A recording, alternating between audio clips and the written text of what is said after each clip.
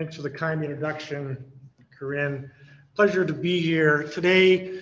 I'm joined with Sandra and Michael, and my name is Mick, and we're going to share with you some talking points on a concept called BioChemUDM and the implementation, a little story around that.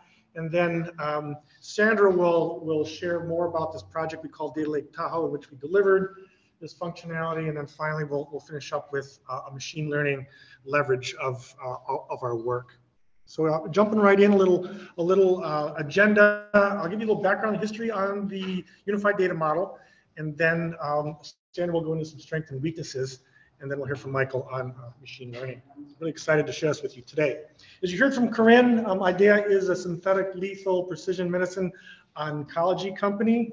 Synthetic lethality happens when there's a simultaneous perturbation in two genes that results in cell death. So we're looking for a dual hit here. This is a novel approach, and with advances in CRISPR-Cas9 editing, you can do some screening here. So, the patient population affected by synthetic lethal targets is significant. MTAP deletion affecting 15% of solid tumors, and the BRCA HRD stratification also affecting potentially a lot of patients. So the impact here is significant. It's a really exciting frontier that we're on. A quick peek at the IDEAYA Biosciences pipeline. We have several collaborations with pharmaceutical companies. You see here Pfizer, a couple collaborations here, Amgen, GlaxoSmithKline. Our first PKC inhibitor in the clinic, in license from Novartis for uveal melanoma, cancer of the eye. I'm personally a cancer patient, so this is near and dear to my heart. And some of the medicines and some of others pipelines I've actually taken. So this is exciting to be part of a bigger picture where we can potentially affect patients' lives in a meaningful way. IDEAYA has several pillars. We base our science on structural biology and structure-based design. Yeah, we kind of build our platform around this. But we have potentially, we say potentially, first in the world crystal structures, because we don't know of any others who crystallize thought to be like a target, either case. There may be others. No one's published in this area, but it's a race to help patients. We have a expert curated HCS deck, which has been actualized and frozen, so we can screen against multiple kinds of targets. And finally, as we heard from Dr. Voigt, using processes to effectively prioritize and effectively do a faster or better design, make, test, analyze cycle is what we realize at the end of the day. How big is your HCS deck if you had the ability to post that? I'm not at liberty, but it's more than 100,000. Here is a pictorial of the vision. This might have been the first slide I made when I met Chris Loudon 3 years ago through Hunter Phillips. And we were talking about this vision of capturing data. In the lower left, lower right, you have data coming in from notebooks and CROs. And the thought was we would capture it into a source of truth, or maybe there'd be multiple sources of truth. And maybe we'd have the data all the time, everywhere, all the time, everywhere. And then we would manipulate the data, making specialized views or project team views, and build this into a search engine where you can ask questions of the data, and you can plug in and unplug your applications, like Quello from QSimulate, or Vortex from Dotmatics, or Stardrop from Optibrium, or the list goes on, right? You can just plug in whatever you want to use here. The conversation kind of landed in a place, I remember saying to Chris, we need an Informatics starter kit. Can we buy something and just do this so we can go on and do our science? Well, we took a pragmatic approach to implementing, similar to what we heard from Dr. Voigt. We repeatedly found ourselves executing these processes, registering compounds, defining assays, defining protocols, capturing data, helping scientists visualize, making data-driven decisions. We wanted something super simple. We didn't want to solve this whole problem. We wanted to get off the ground and start making data-driven decisions when we had nothing or not very much. So what we did was we had conversations with our collaborators, for example, at GSK and all our CROs. You probably work with the Farmerons and the Wuxis and the IDEAYA Biosciences, and had a discussion around, hey, can we settle on a common format? But this format is one that is kind of natural to biologists, natural to chemists. It has words in it they just recognize. It's extensible. You'll hear more about the adaptability and scalability from Sandra. We believe in the FAIR principles. We want things to be findable and accessible and interoperable and reusable. So that was a key criteria for us. And then we democratized the whole process of trying to launch an information platform. We democratized that by listening to all the users and asking what they wanted. It's very interesting. We collected all together, and collectively as a team, they developed what we called their scorecard. And on their scorecard, essentially had their requirements, and we give the scorecard back to them during the evaluation process, and they would score each piece of the platform according to their needs. We needed to normalize all the scorecards and then somehow pull all that together. Yeah, so that's the process we followed, was actually democratizing what they wanted, having them vote. And in order to do this evaluation, we decided we should actually provide our data in the tools. Instead of doing vendor demonstrations and doing a selection, we actually started the integration process in the evaluation stage. And we couldn't integrate with everybody. So, informatics team and some advice from workflow informatics, we'd eventually select fewer players, and then we would integrate with all of them. And we integrated with all the vendors in our evaluation, and you'll see what we settled on. Can I just make a comment question, which is, as one of the vendors, as part of that, it was I don't just want to say nice things about Nick today, but it was a great process from our side, because it really allowed us on the vendor side to be very focused on the needs that you had as a company. So I can't minimize how you structure that. I can't, lots of kudos to you for making that a process that not just allowed us to serve you better, but also I think made us better in responding to your requests and needs. We understood what we needed to do, and we went ahead. So.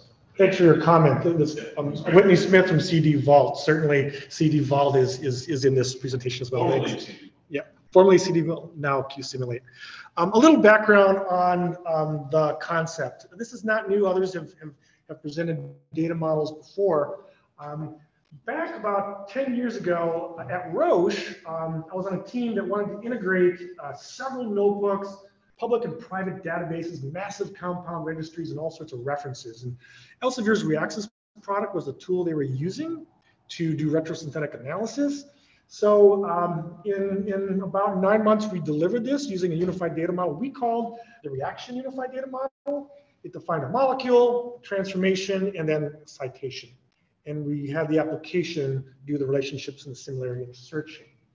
And we released this from Roche to the publisher, and as you can see, Elsevier then released it to the Prostori Alliance, and then they made it publicly available, and now you can download it. It's much better than our initial version in 2012, which is like the BioChemUDM, which is you're going to hear about in a minute.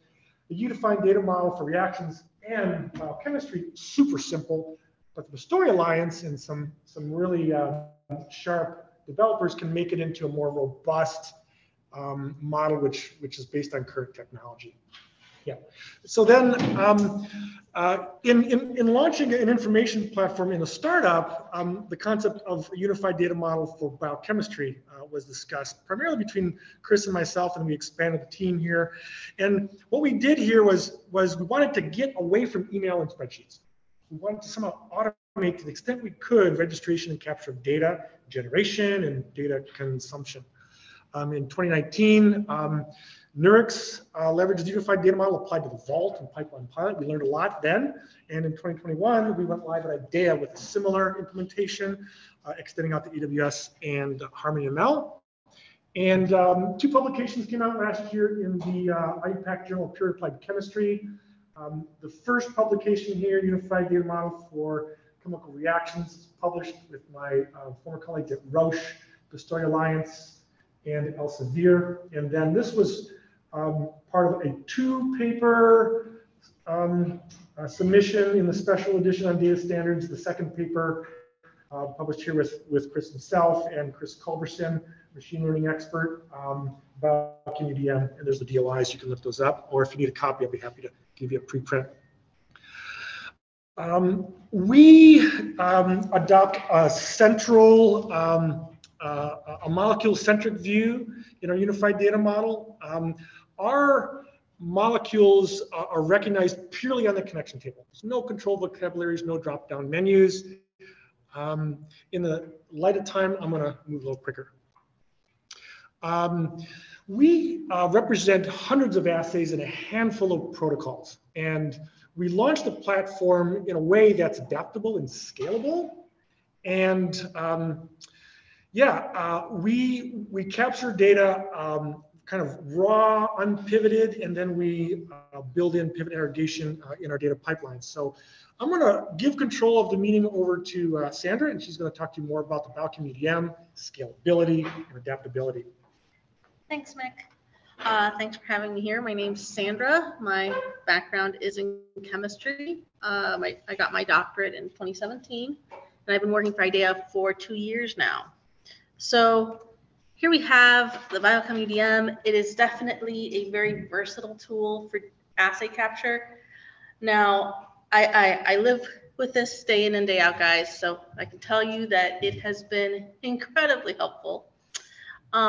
And mainly it's because scientists already think in the way the model is structured, right? Most scientists tend to have this fundamental understanding of hierarchy, and that is exactly what this model really utilizes to leverage this pivot aggregation. So you can see that it also takes care of data standardization. So I don't know how many of you have here seen the many typos and the different versions that you could have of just the word concentration. And then of course you have the unit choice, which in some cases maybe the company has decided, or maybe you go on the one you like most. What the BioChem UDM does is you can choose any word you want or any unit you want to have in the business, but it does make it so it's integrated within the data. So then, right, your units don't get lost. You don't not find it because there was an extra, period for consts instead of no period for consts, whichever. So this really helps kind of get the data organized.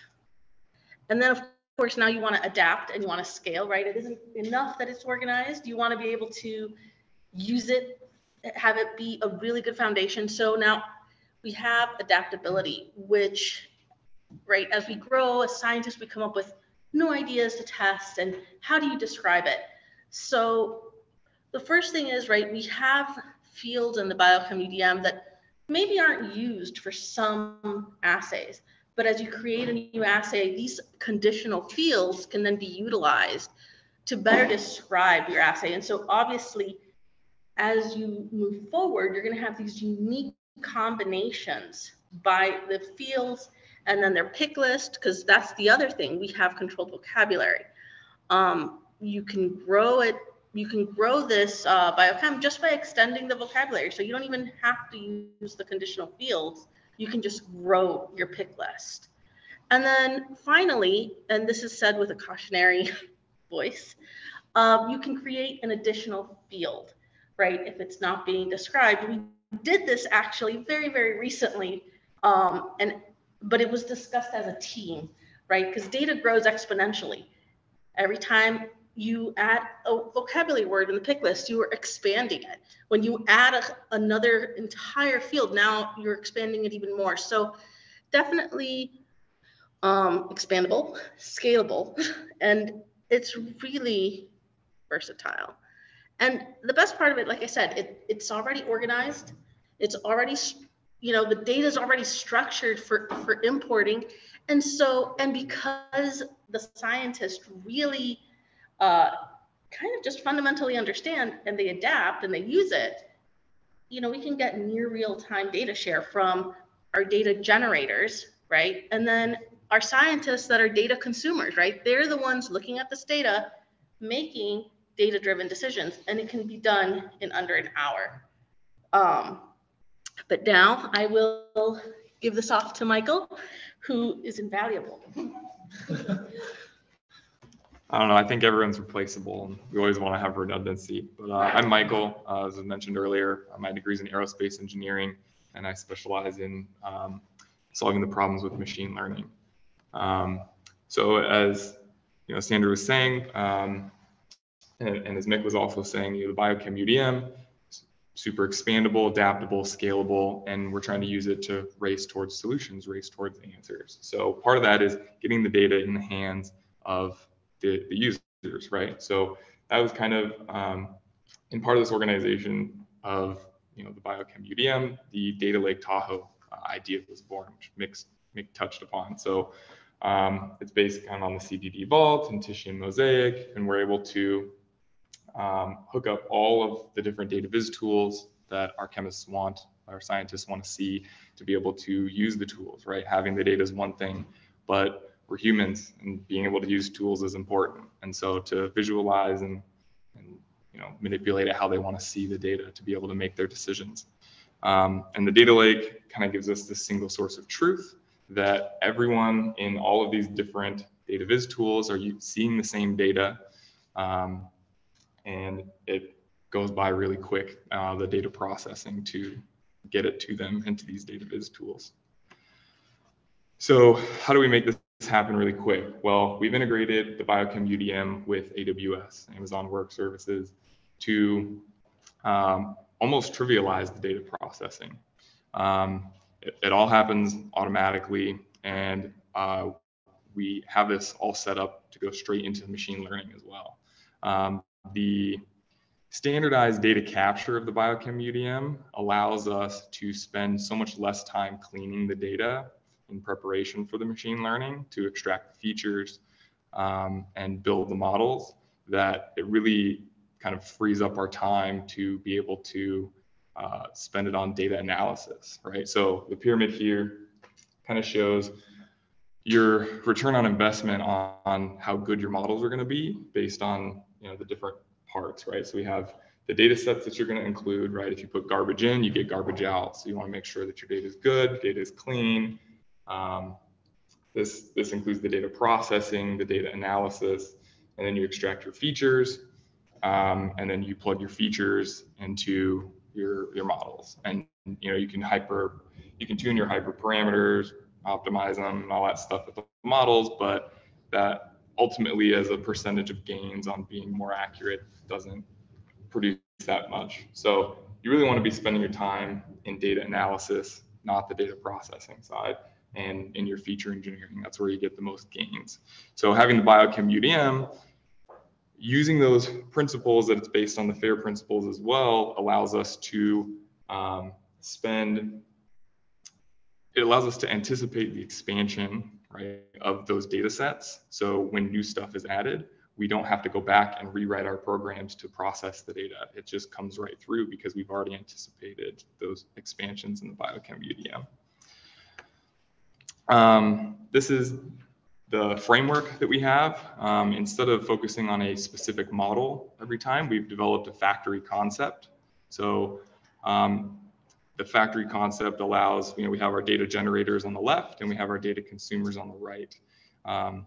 So our data generators generate the data, they'll drop it, and then it'll get processed through all this automation of going through the S3 buckets, through pipeline pilot, in the CDD vault, and then we have the databases in blue that are customized to each data visualization tool and how they need to see it. And that's kind of the data lake. And it also processes through our batch models, which you can see kind of at the bottom. So all of this data gets pushed through the machine learning models, and they get all of the raw data as well as the machine learning predictions. And so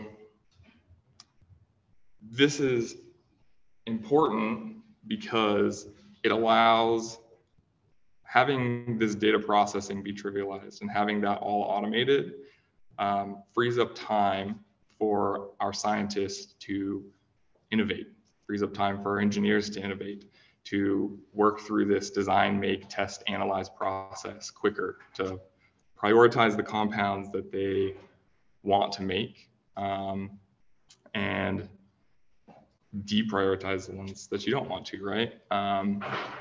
And so when we have these assay predictions, pre-synthesis, you can get information to triage the ideas for that kind of compound progression, right? And with the freed up time for the engineers, they can, like I said previously, you can spend more time on the data analysis, on the feature engineering to improve the models, and also on designing solutions that you're getting requests from the scientists to be able to help them visualize the data. And with that, I will turn it back over to Mick. Actually, I've got a question regarding this. So, Yeah. what type of machine learning statistical methods are you using? Um, How many endpoints you usually model, and how do the end users actually consume the prediction? Can they run predictions on their own? Yeah, so we have, back to our machine learning framework, we have this interactive models and we have batch models. And so we use AWS SageMaker to produce our endpoints and to automate, and they have great feature store and all of that. It allows us to, by using the FAIR principles, automate all of that. We currently have interacted with the data visualization tools, StarDrop and LiveDesign, and we've integrated in with them.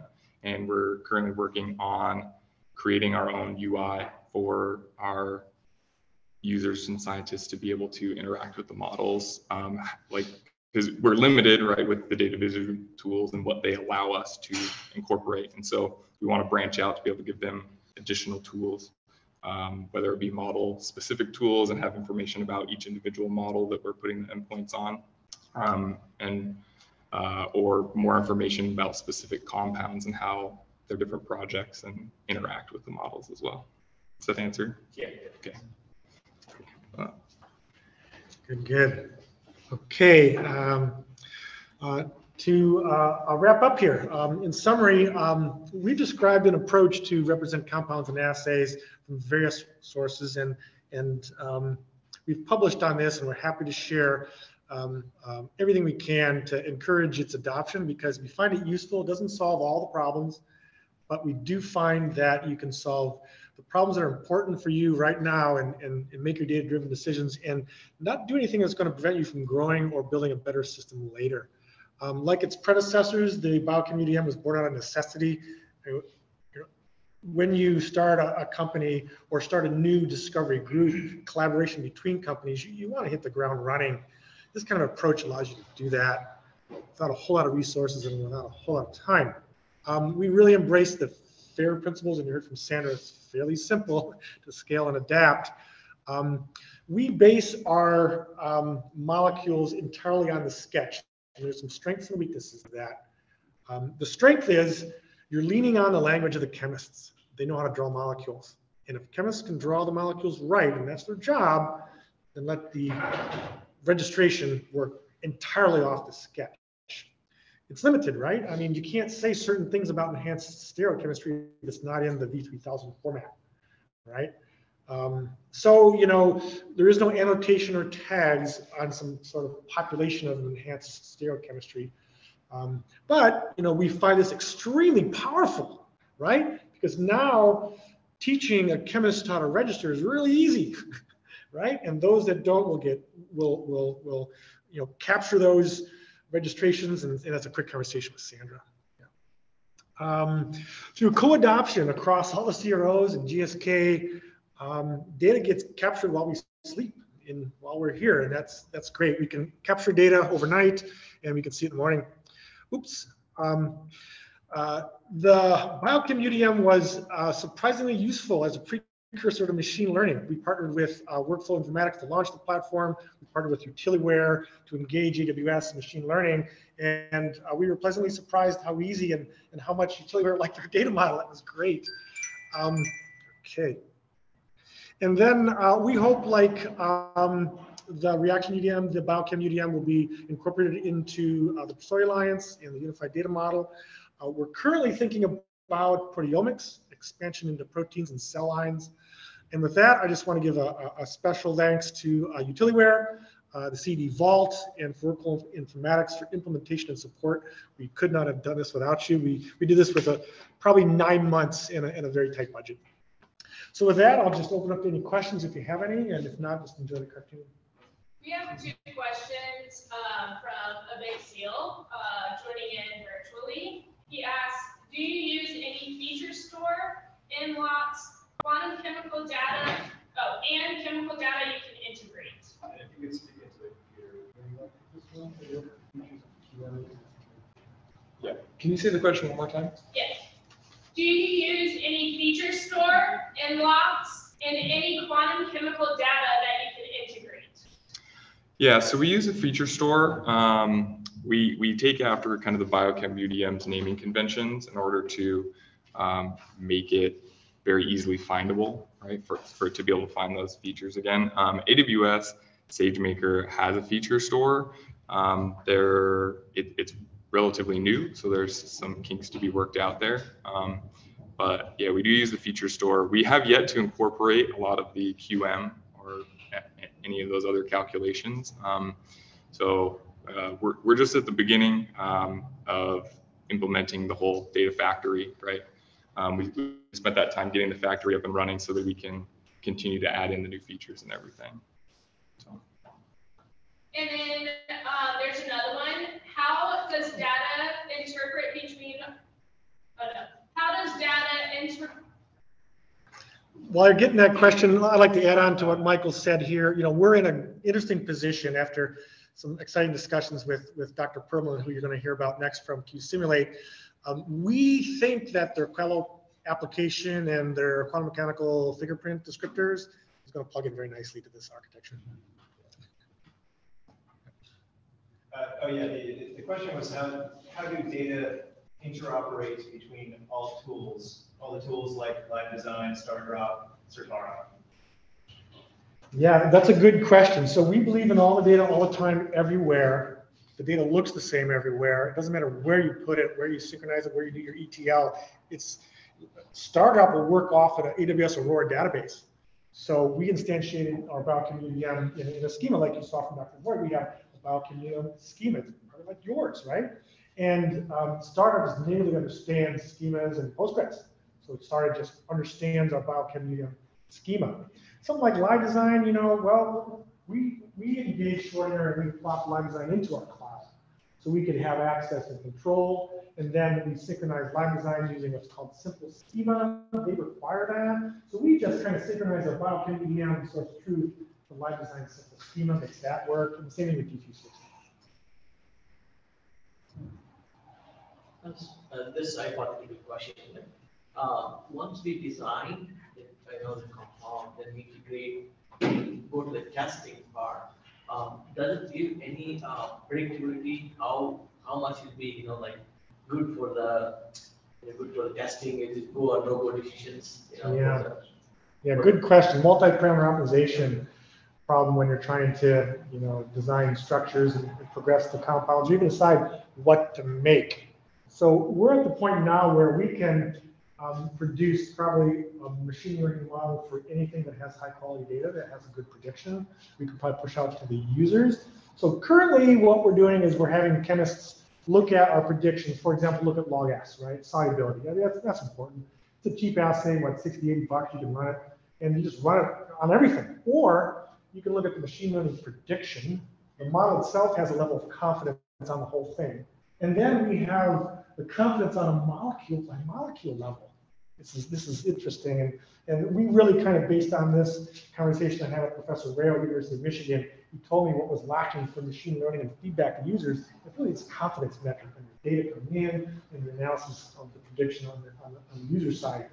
So they use this like prediction of log S for the virtual compounds. And it basically results in them reprioritizing, changing the ones that they're actually going to make. They should be making compounds that are predicted to be low solubility with high confidence.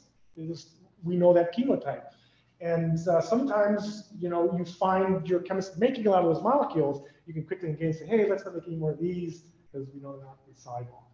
That's a good example of how we use it when deciding what to make, and we use it similarly on what compounds to send into assays. So it's a BioChemUDM format. Are you using it to sub data into the data mart or export the data for the other applications to consume? Yes, we are, and we think of more of a concept really than a format. But the SD file has BioChemUDM right in there. Our spreadsheets or our CSV files have BioChemUDM with the connection table right in there. That's RC, compliant. Are you using the CDD, well, from the diagram, are you using the CDD log as single source of truth, or you have your own? Great question. We think of the vault as an ingress point. It's where data generators submit and we capture. It's the first place data may be. So for that moment, it is a source of truth, but very soon after that, we'll be synchronizing the cloud and all the apps, and it's no longer the source of truth. We consider our data lake the source of truth. Okay. So what data lake solution are you using? Pardon me? What data lake solution are you using? AWS. Yeah. Okay. Postgres. Okay. The S3 buckets, Aurora Postgres, RDKit is in there. There's a lot of them not saying yes to everything we heard. Okay. Cool. You mentioned you rely on the chemical entity purely on the section table, right? So, but my understanding is that section table, the 2D coordinates changes when we can draw the structure a different way. Yeah, that's okay. So we look at the connection table. It's a colored graph with nodes and edges, where the nodes are atoms and the edges are bonds, and they're labeled with atom types and bond orders. So we look at it from a connection table perspective, and the V3000 format from MDL Result Systems allows the chemist to describe enhanced stereochemistry. Like this stereocenter is arbitrarily assigned, or this center is relative cis or relative trans. So you're relying on V2000 or V3000? We support both. If there is no enhanced stereochemistry, you can use either one. If there's no enhanced stereochemistry, you can use SMILES or ChemX on SMILES. If there is enhanced stereochemistry, well, you'll lose that information if you use V2000 or SMILES. You should use V3000 or CX SMILES. And I guess just to understand correctly, so sort of the like secret sauce is really the way that you design the underlying data model. And so the data generation endpoints feed through piping that make it to this model through a series of interactions, and then everything from there just sort of spiderwebs out. So you use a lot of, you're integrating a lot of external tools, but the model itself and the way that you've structured it is sort of the creation of why you have this success. Yes, you want to join my team? I don't know if my boss is listening.